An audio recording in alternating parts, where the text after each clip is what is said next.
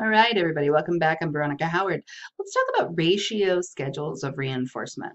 When we talk about ratio schedules, typically we're talking about one of two categories. Either a fixed ratio schedule, which is one where the reinforcer is delivered after a fixed number of responses. That number of responses is the same every time. Or we could be talking about a variable ratio schedule, where the reinforcer is delivered, but the number of responses that it takes to earn the reinforcer can be different from trial to trial. Sometimes it might be 2, and other times it might be 8, but on average, the number will be around whatever your VR schedule is. Now, note that in a fixed ratio schedule, we could also be talking about continuous reinforcement. Fixed ratio 1 is the same as a generic continuous schedule. Both of them refer to the idea that every response is going to contact reinforcement. Ratio schedules tend to be introduced in a VR number or FR number, and that just tells you the number of responses that you have to emit to contact the reinforcer. An FR1 means that you have to emit one response to contact the reinforcer, and every one response will earn the reinforcer. A FR7 means you have to emit 7 responses to contact the reinforcer. A VR7 means that on average, you'll be emitting 7 responses, but sometimes it'll be less, sometimes it'll be more, but on average, it's about 7. As I mentioned before, schedules produce a very specific, eclectic pattern of responding. So I want you to also be able to understand how to read what's called a cumulative graph. So a cumulative graph is one where the line never goes down, and it shows you through the pattern through what you see in the line, the kind of rate of responding. The closer that you get to perfectly horizontal, the slower the behavior is happening, because what happens is we have time, and this pen is always moving along the horizontal axis, and then every time there was a response, there's just a little tick up in the pen. So the closer you are to horizontal, the fewer responses are occurring, but the closer you get to completely vertical, the faster the response occurs. In this case, what I'm showing you is what happens in a kind of fixed ratio pattern. First, we have a high rate of responding. Remember, the closer you get to perfectly up and down, the closer you get to 90 degrees, the faster the behavior is happening. And in a fixed ratio pattern, we often see a very fast rate of behavior, and it tends to be faster when we have larger ratio requirements. So it's going to be steeper if you have an FR50 than if you have an FR5. We also see that once the reinforcer is delivered, as is indicated here with this little tick mark, once the reinforcer is delivered, we have something called the post-reinforcement pause. This is where the learner sort of takes a break and maybe consumes their reinforcer. And remember, those little tick marks there show you that that's when the reinforcement was delivered. Okay, so what we see in the ratio patterns of responding is that a fixed ratio pattern produces what you see on the right. It produces something called a stair-step pattern, where it goes up and it goes over, and it goes up and it goes over, and it looks very consistent every time. You can see that there's this break. There's always going to be these little breaks after the response occurs. So you're going to get a very particular pattern of responding. What you see on the left is what happens when you use a variable ratio schedule. It's very smooth. The responding is very consistent, and you don't get as many breaks because remember, when it's an unpredictable schedule of reinforcement, the learner could potentially contact the reinforcer on their next trial. So you see that the learner is going to be responding just as quickly as possible to earn as much of the reinforcer as possible. The difference here would be like the difference between a slot machine where people just pull on that slot machine for hours, right? Because it's always based on the number of times you pull, but the number of times you pull, it's different every time. It's very smooth, very consistent, very robust rate of responding versus something like, give me 10 units of something, give me 10 responses, and then you earn your reinforcer.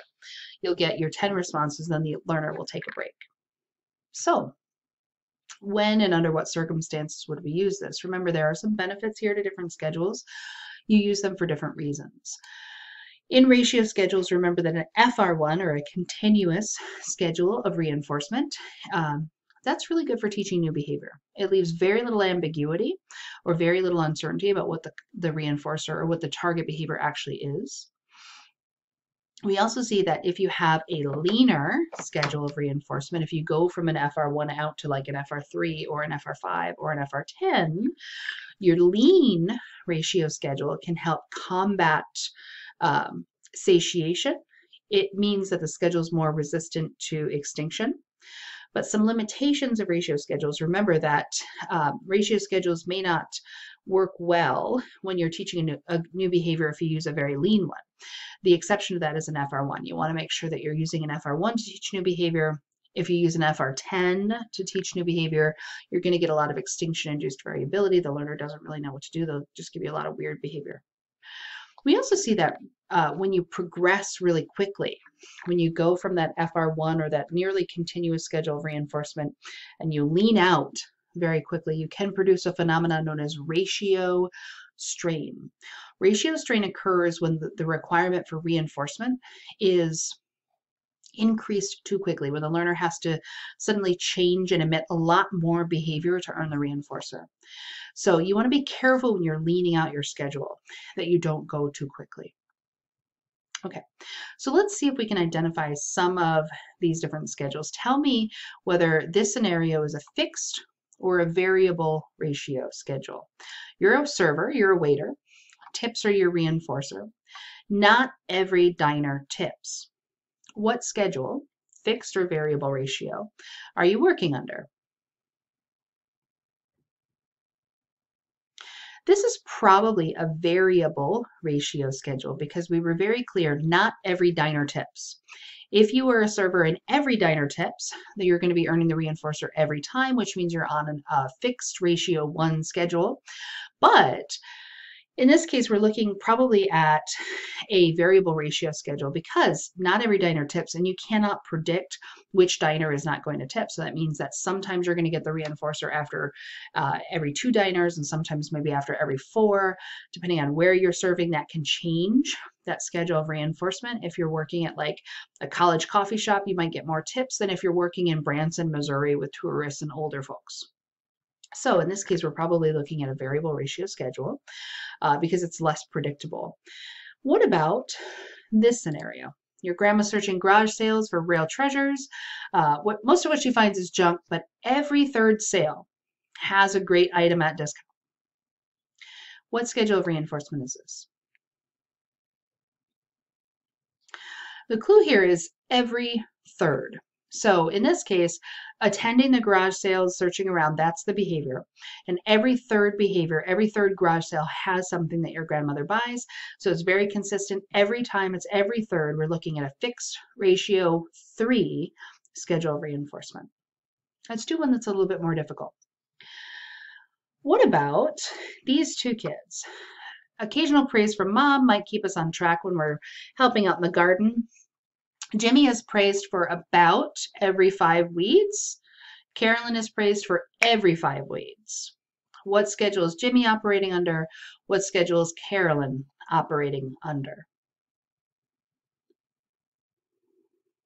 So Jimmy earns praise around every 5, which means that we're probably looking at a variable ratio 5. So sometimes he's going to earn the reinforcer every 3rd, sometimes he's going to earn it for the 8th, but on average it's about 5. Carolyn, however, gets it every 5, which means she's on an FR or fixed ratio 5. So Jimmy's on a VR5, Carolyn is on an FR5.